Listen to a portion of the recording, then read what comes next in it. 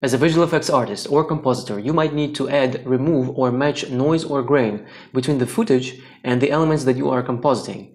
Now, before we go and do that, let me first introduce you to what is the digital noise and what is the film grain and what is the difference between those two, as well as how are they affecting your workflow as a compositor. Back in the days, all movies were filmed on analog camera by using a film stock, which had a microscopical light-sensitive crystals in them. When film stock was used and processed, these crystals created a random texture on film, which we call film grain. Today everything is digital and we rarely use film stock anymore, so there's no place for grain to form. However, we have an alternative which is known as digital noise. This time it is produced by a digital camera sensor due to heat, temperature, electronics, and illumination. So grain and noise are naturally occurring side effect artifacts that are captured on footage. They can visually be distinguished, and there is a reason for that. The microscopical crystals that are inside the film stock are manufactured and designed in a specific way in order to maintain a desired resolution, contrast, and sensitivity of the film stock. Therefore, film grain has a pattern. It is more organized and balanced and sharp, and it doesn't have any colored pixel noise. While digital noise is more random noise of heat and temperature, which is chaotic and fuzzy and contains color pixels in them and bending. Therefore, it is more unpredictable. That's why normally it is expressed that we add grain and we reduce noise, because grain is more acceptable. However, I would not be surprised if a new technology will bring some new imperfection which will either join or replace them both. Let me visually show you how it looks like. I recreated grain on the left side and noise on the right side. Let me now play the video and zoom in. And by comparing them both, you can see how different they are. You can see how organized, clean and balanced grain is. Also, grain has got no color in it, as opposed to noise. Noise is more fuzzy, it is less sharp and all over the place. Depending on light conditions and heat and different electronics, noise is more random and chaotic than grain. Also, as you can see, it has got additional pixels that has got color in it. You can find pixels of red, blue and green colors. Anyway, by knowing what the footage was filmed with, and by being able to distinguish noise from grain, we know the specific characteristics that we need to match. However, I must say that most of the time, because of the digital age, we will deal with a various digital noise, unless footage was filmed on film stock and ended up on your computer by being digitized. Grain or noise can be very subtle, or due to low light conditions and high ISO settings, very strong. Either way, as a compositor, we have to pay attention to its presence, because when we composite a new element into the scene, we have to maintain the overall look, and we have to match the grain and noise and any other imperfection accordingly. Let's say you received a footage where you have to composite a 2D still element. Now, still images, they don't have any noise or grain in them because they are static. So if you leave it as it is, it will stand out from the rest of the environment and will seem unnatural and subconsciously obvious for a human eye. By matching grain between our asset and the environment, we make it look more realistic and believable, as if it is really there. It is subtle but very crucial detail. CGI elements also don't have any grain in them, so if you receive any 3D asset like animated character, you will have to match it. Now, softwares has got a built-in effects that allow either to add or match grain. Let me show you how it is done. If we zoom in close on the shot, we will see the grain noise moving around. I filmed it with a lot of grain on purpose for a visual obvious presentation. Normally it would be a lot subtle and not that obvious. Let's say there would be no grain at all. In such case, it would seem as if we paused the video and are looking at a still image. So it is good that it is there, as it creates a feeling of motion and time, even though nothing is really moving in the shot. It makes it look alive. That is another point why we need grain in film. Let's bring in our still image. If you look at it next to our footage, you will obviously notice the absence of grain motion on it. If we leave it as it is, it will stand out from the rest of the shot and grab all the attention, only to reveal the whole shot being fake. To make it look real, we have to create and match the grain with the background image. To do that, we can apply an effect onto our newly introduced element, which is called Add Grain. And as default, it previews the applied grain effect through a box, which you can drag around to reveal grain at your desired region. You can adjust this preview region through settings by changing its position, width and height. You can hide the box as well as change its color. However, it is better to see grain being applied to a whole element instead, and to do that, under the viewing mode, choose Final Output, and grain will take over the whole element. It looks good, but still requires some tweaking for it to match the grain of our background. Compare our created grain effect and adjust settings under the tweaking options until it matches the grain of our background. By the looks of it, our added grain is too soft, so let's make it sharper by lowering softness down a bit. Then let's adjust the size. Now, the intensity option affects the strength of the overall effect, while aspect ratio option is 1:1 by default, and it should stay that way unless you work with footage filmed using an anamorphic lens. So play around with these settings until you are satisfied with the results. Now we made some overall tweaks, which might seem enough, but there's more. As we know from before, digitally created noise has got color pixels in it. We have to match them as well. If it would be film grain instead, which has got no color in it, we would simply check monochromatic box under the color section, and grain effect would get rid of any color in it. But in our case, because of the digital noise, we have to tweak some color settings. Under the color section, we can adjust saturation of the color noise. In our case, we can make it less appealing by lowering it down. Optionally, you can push color of the noise towards any tint if one specific color has to be more dominant. Additionally, you can tweak separate settings for each color channel. So for instance, you can isolate intensity only for red or blue, as well as change size only for green or red. Study the background noise and try to adjust these settings accordingly if need be. You can learn more about color channels and how they work at the beginning of my video called Everything You Need to Know About Alpha Channel. Let's go further. Under the application settings, you have more controls. You can make so that grain would be more applied to either highlights, midtones, or shadows, either by using the blending modes or by manually adjusting each setting for the tone. In our case, we see that grain is more present in shadows and midtones rather than highlights, so let's adjust it accordingly. If you need even more control, you can adjust tones for each color channel separately under the channel balance settings. Now our newly introduced element is integrated better with the background footage and is more believable than before. As an alternative to add grain, you can apply an effect called match grain. Under the noise source layer drop-down menu, select the layer with our footage as a reference for it to copy the grain from. Let's select our background footage. Also set the viewing mode to final output to see how fully the grain is being applied onto our image. Match grain automatically takes samples from our selected background, learns them, and then applies onto our element.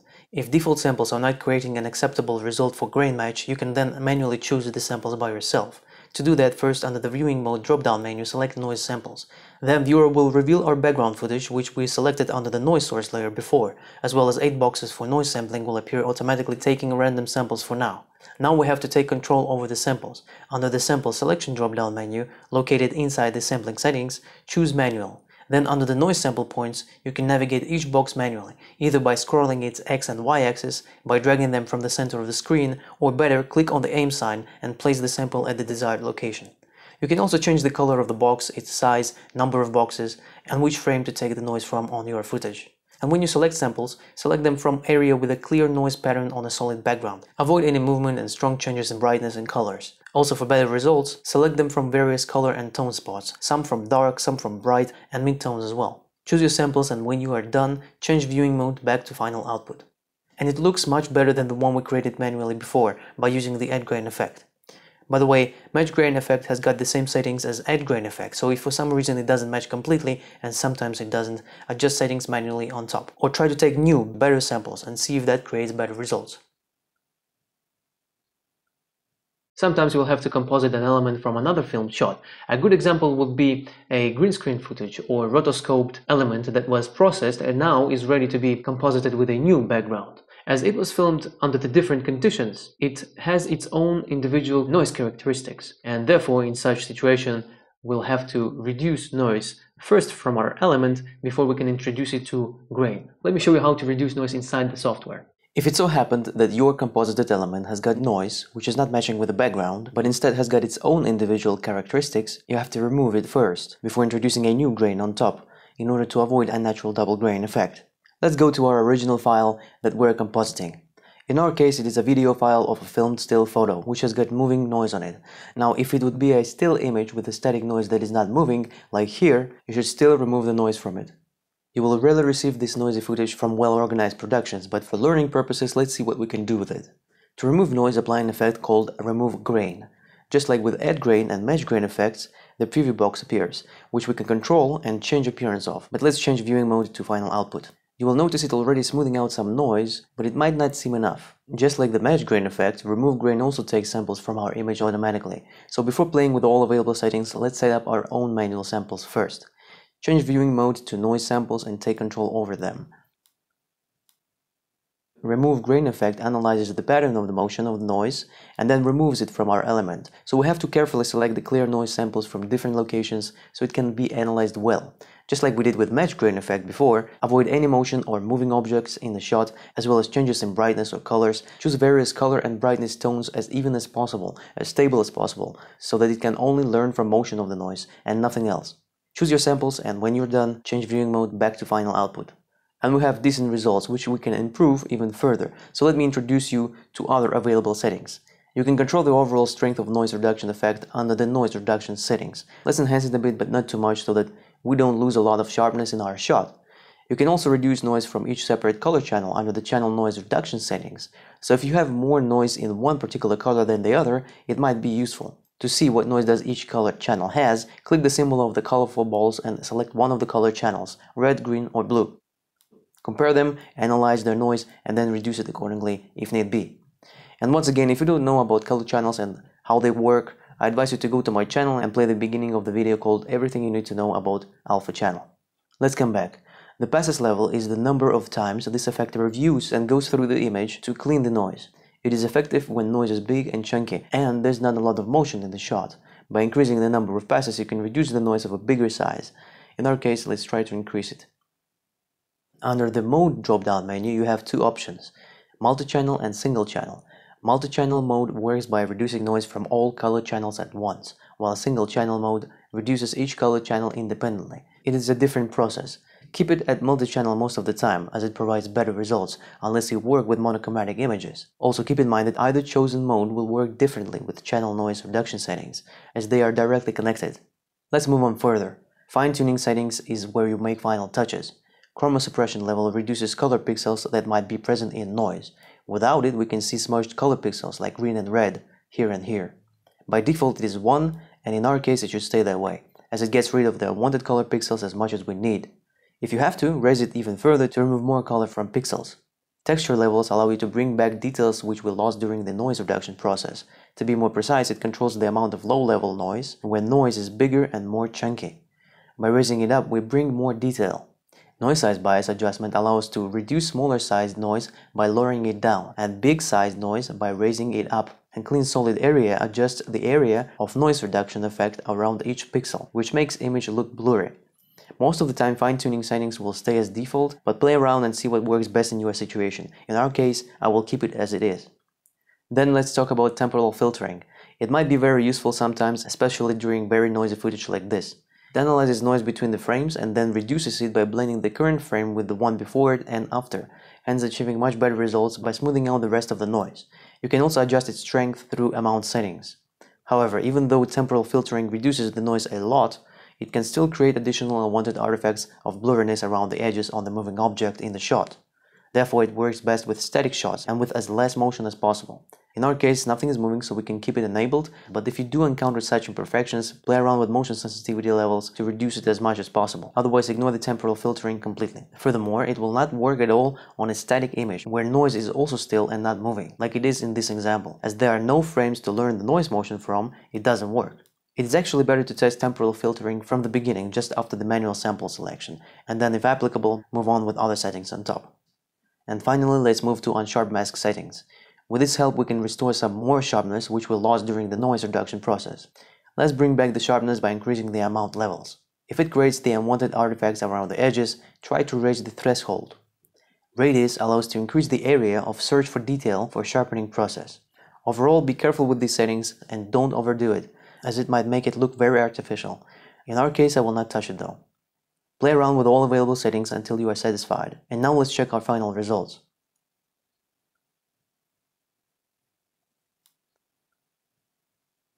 It seems enough and we're ready to match grain with our background. Now there are a couple more situations when you would want to remove noise. That is before the green screen, because that noise might create the unwanted artifacts around the edges. By the way, if you're interested to learn more about the green screen removal or rotoscoping, check my other free tutorials on Fireball VFX. You also would want to remove noise before you track your footage, because that motion of the noise might fail your track, as well as before retouch, when you have to paint out the unwanted object from the shot. And we will talk about it in our next lesson. But now, it might be that you will end up with much more noise, which will seem hard to fix by using the local built-in effects inside the compositing software. In such case, you can use an advanced external third-party plugin, which will achieve much better results. The most popular one is known as Neat Video. It is very effective and simple to use and does most of the work for you. It also allows you to adjust settings manually if you wish. Let's apply it. Click Options to open an additional window with settings. You can simply click Auto Profile and it will select a noise sample for you. To check the results, either go to Noise Filter Settings and click Original, or simply Apply and see how it looks like inside your software. And if results are not satisfying, like it is in our case, let's choose the sample area on our own. If you can, take as big sample as possible. Sometimes an expected sample area might provide best results. So play around, and once you choose the one that you are happy with, click Auto Profile again. If you are in advanced mode, on its right you will see analysis of your noise sample area, which might be helpful in some cases. Now let's see our current results.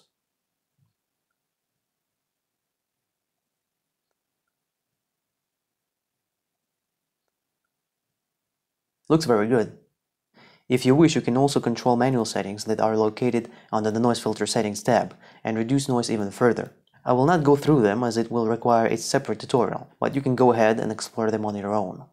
Another plugin that is widely known is Denoiser by Red Giant. Now, it is less effective with very noisy footage than the Neat Video is, but it is definitely better than the local built-in effect in the compositing software. It also has got a very simple and very effective manual settings. Now, even though Neat Video provides best results in our current situation, sometimes you might not have any clear area to take the sample from, and if our shot is not static and temporal filtering control in Remove Grain effect forces blurriness onto moving objects, you might end up using the Denoiser instead, as it allows to reduce noise without any need for sample taking by only using the controls. Denoiser has got less controls, but they are effective. Reduced noise is the strength of the effect itself. Smooth colors gets rid of the color pixels and smooths the transition between them, and preserve detail and sharpen speak for themselves. Results are not of the best with such extreme noisy footage. We can remove noise even further, but at the price of smudginess, which sometimes can still be acceptable though. Denoiser results are still better than local built-in remove grain effect, which if raised further starts to lose too much details and becomes artificial and blurry. Now, in our particular situation, Neat Video creates best results, then Denoiser and Remove Grain as last. However, I will be careful comparing these plugins, as each shot is different, as well as each situation is different, therefore each approach is different. Moreover, you will probably rarely work with such noisy files like this, in which case a built-in Remove Grain effect is more than enough. Neat Video and Denoiser are more useful with extra dirty files, like in our example. You can also find more third-party plugins on the market and test them out, but the best solution is to avoid noise during the production whatsoever, as any noise reduction in post will only take the details away. By the way, Red Giant also has got a plugin which allows to add grain as well. It is called Renoiser. You can control the amount, size and texture, as well as sharpen the grain. Low grain, I guess, is intended for when working in low color space, and monochrome grain gets rid of colors in pixels. You can also control grain on each color channel separately, but it only works when monochrome grain option is not being checked, and tonal range allows to control grain either in highlights, midtones or shadows. Renoiser also has got ready-to-use presets, which you can find under the grain preset drop-down menu. I believe local built-in add grain effect is more than enough, but Renoiser might seem comfortable having less but effective settings. If you want to learn more about these plugins and test them out for yourself, you can find the links in the description down below under this video. And that's how you add, match or reduce grain. As always, thank you, especially to my patrons, or should I rather say my first patron ever, under the name Says the Man Behind the Mask. I really appreciate your support, man. If you would like to support my lessons, you can do that either through PayPal or Patreon. There will be links in the description down below for you to do that. Also, don't forget to like, share, subscribe, and hit that notification bell not to miss any of my tutorials in the future. And that will be all. Thank you as always, and see you in the next lesson.